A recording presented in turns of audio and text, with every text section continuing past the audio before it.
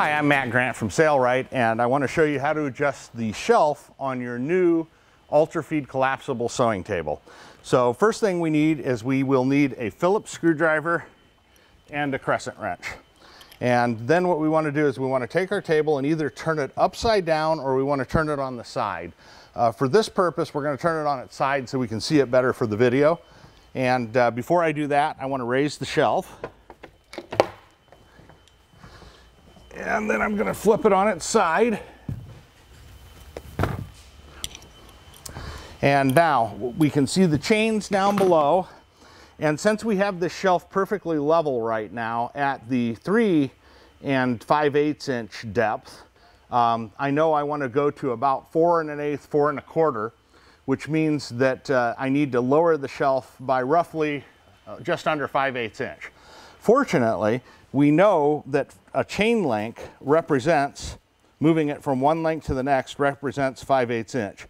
So what I want to do is I'm simply going to loosen the nuts here and use my Phillips on the opposite side to hold the screw or hold the bolt. And then I'm going to loosen this and I'm going to extend the chain by 1 link. So there we go. Oops, there's a washer there we don't want to lose. And sometimes you have to spin the screw out of the link because the screws are tight in the links. And then we just move to the next link, thread it in again.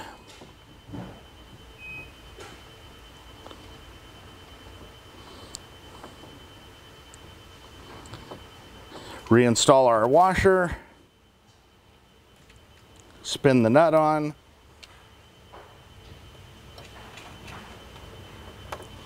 I'm going to grab that nut with my crescent wrench and just snug it. These don't have to be super tight, just snug's good.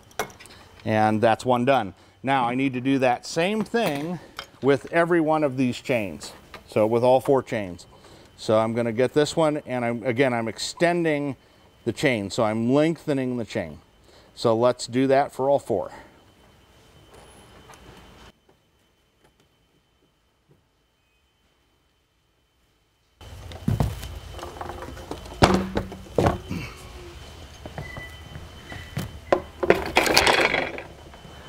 And now we can check our depth. Just under 4 1/4, just under 4 1/4, just under 4 1/4, just under 4 1/4. That should be perfect. And like I said before, if we need to do any fine tuning adjustment, we can adjust those wing nuts on the eye bolts at the 4 corners for fine tuning adjustments. But moving that 1 link, looks like that has that perfect.